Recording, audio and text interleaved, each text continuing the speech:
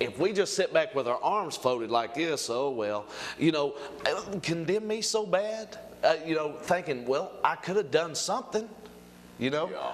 But we got to rise up and say enough is enough, because you know what? As soon as they get this voted in, or try to vote this in, well, it'll be something else next. Bars on every corner. We need this. We need gambling. We need, you know. Well, that's exactly what it is, Jonathan. What you just hit it, because, and you folks, you can see it already. Yeah. You know, in Corbin, they can see it. Here they got in the drink, and I don't know what you think you gained out of that. You know, I mean, I can eat good at Cracker Barrel, and they don't serve liquor. Exactly. Or down here we eat at the Sonny's. Don't have no problem. Oh, there's a lot of good restaurants that makes it really good. Right.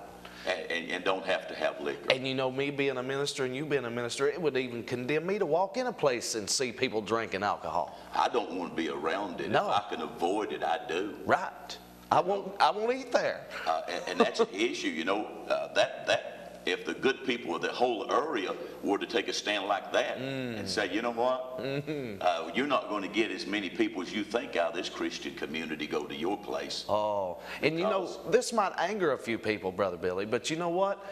It angers me to see innocent kids being run over by a drunken driver. It angers me, like you was talking about, the innocent mother standing in her own yard and some drunk driver leave the road and her life is gone just like that. It angers me to see some of my family that are so addicted to alcohol and drugs that they've overdosed and took their life, you know, mixed drugs with alcohol and their heart just stopped. That angers me. And we need to do something about it as God's people.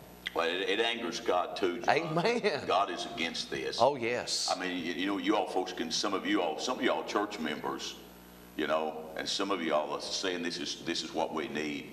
But I'm gonna tell you, if you were to just ask God about it, you'll find out, according to the Scripture and the Spirit that lives in you, that God's against it. Right. And he opposes it. And if anything God hates, we ought to hate. Right. And if God loves it, we ought to love it. Right. However God stands. Amen. That's how I'm going to go, because I know He's right. I'm like you too, brother. We're old-fashioned, you know, and they call us old-fashioned. I'll get with the new times. Brother, we don't need to get with the new times. If it's sin, it's sin. If it's wrong, it's wrong. They can call it social drinking, just a snippet every once in a while. It's still wrong in the eyes of God. You know, He said abstain from this. Stay away from it.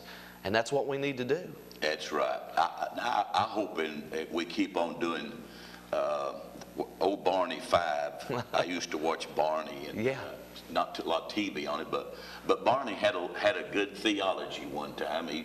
I know he was humorous, and I loved him. But Barney, here's his theology when it comes. Nip it in the butt. I said, you know, that is good theology. That's right. That's what we need to do. Don't let it get started, because, you know, you've said, and I guess others have said, once you open the door.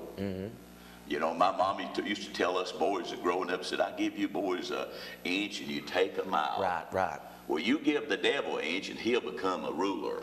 Exactly. And Brother Billy, it just seems to me like anything good, they're trying to outlaw it. You know, like prayer in public. The 10 Commandments off the walls, such a big discussion.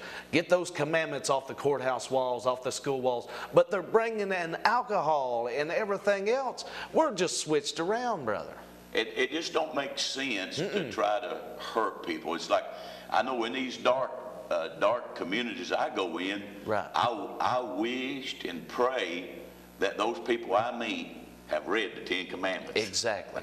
And they don't going to steal, and they're not going to kill. Well, I might be a victim out there, you know, if they haven't. And someday some of them people that's taking them away, they're going to meet some people that's not been exposed to that, has no conscience about it.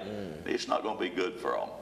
But I tell you what, we have the opportunity to make a difference. By you getting out to the polls and you voting no against these alcohol sales, and, you know, getting people involved and saying, get your church involved. Pastors tell your church, hey, there's a vote coming up. We need to do something about it.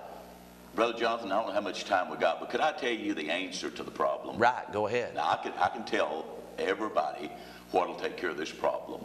And that's nothing more than this area and my area, your area, having an old-fashioned revival. Oh, yeah.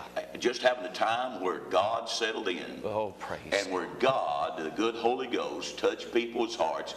Because when God touches people, they're going to become pure, and they're going to become holy, right. and they're going to do things which is right to everyone around them with regards to the damage they'll do right, and they'll love them. And what many of you need, you used to wasn't this way. You need to get closer walk with God. Old-fashioned revival. And if there's a pastor watching here in this area, I'll tell you what would be a good thing in March, if the vote's going to be coming up. Before March, every one of us ought to, or in that area, ought to sit and have a revival, and ought to have some cottage prayer meetings and some call prayer meetings, and get God in on this, because God can defeat the devil, and God can bring victory. And if revival comes, you know, when Billy Sunday came into town, they shut the saloons down.